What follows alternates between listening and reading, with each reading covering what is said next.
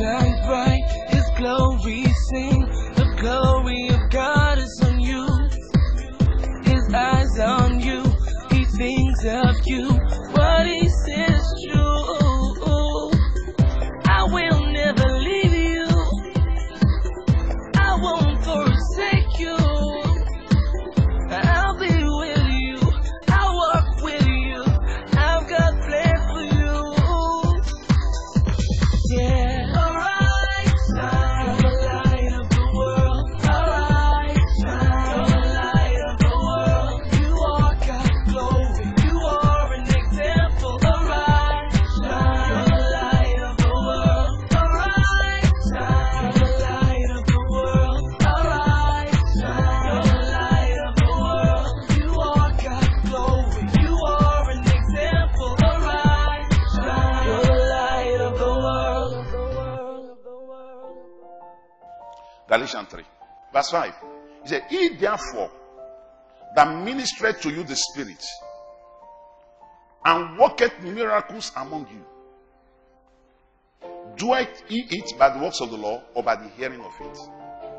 You started your Christian life by confessing the Lordship of Jesus. And without doing anything, eternal life was given to you. Because you said it. Why do you think you will get job and business by doing something? If the biggest thing was gotten by talking. Listening and hearing are two different things. You can be listening and not hearing. Once you hear, there will be a conviction. Once you hear, there will be a change in communication. Once you hear, there will be a change in the way you see your life. There will be a conviction. There will be a change in communication. I'm sharing with you today by the hearing of faith.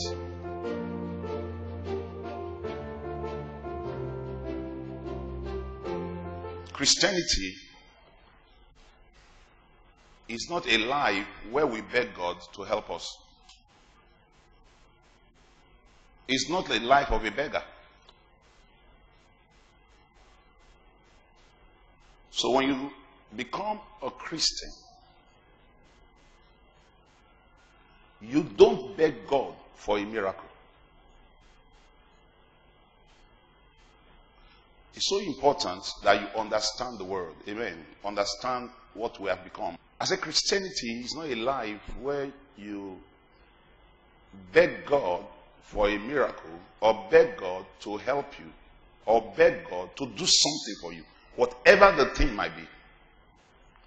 The moment you see yourself begging God, just know that God is not hearing you.